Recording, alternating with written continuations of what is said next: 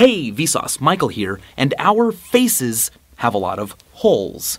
We have 2 ears and 2 eyes. It makes sense because the difference in time it takes for a sound to reach one ear and then the other allows us to localize where the sound is coming from. And having 2 eyes gives us 2 slightly different perspectives that we can put together in order to perceive depth. But why do we have 2 nostrils? I mean, our sense of smell isn't good enough to localize one nostril over the other. Why not just have a big hole in our nose like we have a mouth? Well, Stanford University's olfactory research project investigated this, and they found that throughout the day, one nostril inhales air better and faster than the other. Now, which one is dominant changes throughout the day, but having a good air-sucking nostril and a not-so-good air-sucking nostril is important. We need both. Because you see, odorants and molecules are absorbed by our skin and snot at different rates. Some things are absorbed so quickly they need to be rushed onto the olfactory receptors before they're absorbed earlier on in the nose. Other molecules, other odorants, are slowly absorbed, and they need to be given time to get to the receptors and not just rushed right to the lungs. And so having 2 nostrils allows us to smell more things. All right, so let's smell some weird stuff, like outer space. What would space smell like? Okay. Right, it's a tough question. It actually doesn't make much sense because space is a near vacuum. If you went into space and took your helmet off to smell it, well, all of the air in your lungs and throat and nose would be violently sucked right out. In fact, even if you really tried to get some sort of olfactory sensation, about all you would feel is the quick evaporation of water coming out of your mucous membranes, and you might smell, for the few seconds that you were conscious, nasal fluid and blood. That doesn't sound fun at all. But here's the thing. Objects that have been taken out into space and then returned to a habitable atmosphere like inside a space station smell differently than they did before they went into space.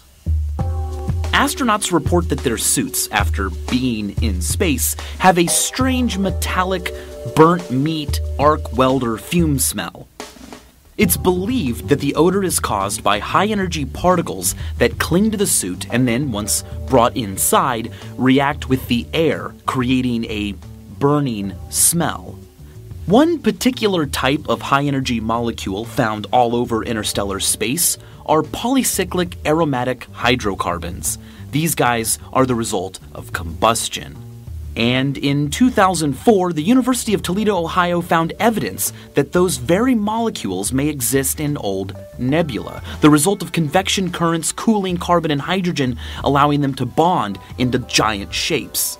Polycyclic aromatic hydrocarbons are also formed when cooking meat at high temperatures.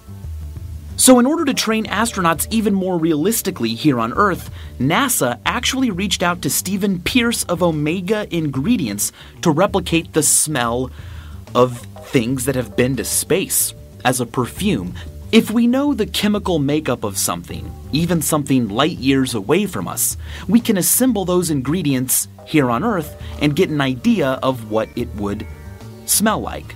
Recently, researchers have discovered ethyl formate in the dust cloud Sagittarius B2. Now, again, if you were to go there and lift up your spacesuit's visor and take a whiff, you would die. You wouldn't be able to take a whiff. All of the air in your nose and lungs and throat would be immediately expelled. But if you were able to take a bucket of Sagittarius B2 home with you to Earth and then give it a smell, because of the ethyl formate, Sagittarius B2's stuff would smell like raspberries and rum. Pretty neat, right? But let's get closer to home. What does the inside of your nose smell like? Well, it's kind of hard to know because we are smelling it all the time. And our bodies become desensitized to constant stimuli to keep us from being overloaded and to keep us prepared to sense any out-of-the-ordinary smells that we might need to know about. This happens to us all the time. When you first step into a restaurant, you can smell all the food, but halfway through the meal, you're no longer aware of the smell. It's called neural adaptation. I guess the point I'm trying to make is that in order to figure out what the inside of a nose smells like, you'll need to smell a novel one. Like, for instance, smell the inside of your friend's nose. It might seem weird at first, but it could be a great way to form new memories. Our sense of smell may not be as acute as our other senses, but it seems to be tied to memories very, very closely. A single whiff of an odor can instantly remind you of where you used to smell that smell and maybe even who you were with. This may be because of the olfactory's connection to the limbic system in the brain. Olfactory information is sent through the limbic system, which is known to be involved with emotions and memories. No other traditional sense is connected to the limbic system in this way. We've also found that patients who have memory loss caused by brain damage tend to also have an impaired ability to smell. So treasure your sense of smell because it not only keeps us safe from gross odors or rotten food, it can also keep us safe from incest. Individuals who are raised together in the same home for the first few years of their life, whether they are genetically related or not, will tend to be less physically attracted to each other later in life than they are to strangers. This is known as the Westermarck effect, and one of the main mechanisms it works via is the olfactory system. Us humans have an interesting ability to distinguish the smell of a stranger from someone that we are genetically related to or grew up in very close proximity with. This entire phenomenon may be a natural way for us to avoid inbreeding. But what about someone who can't smell?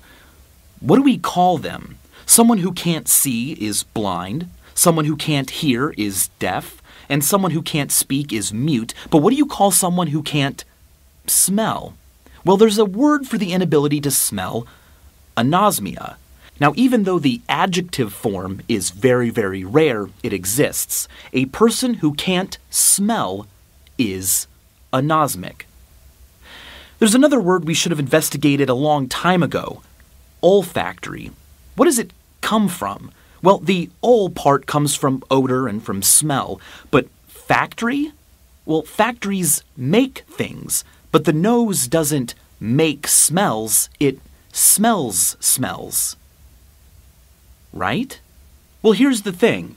We smell objects because molecules from those objects react in certain ways with our olfactory receptors.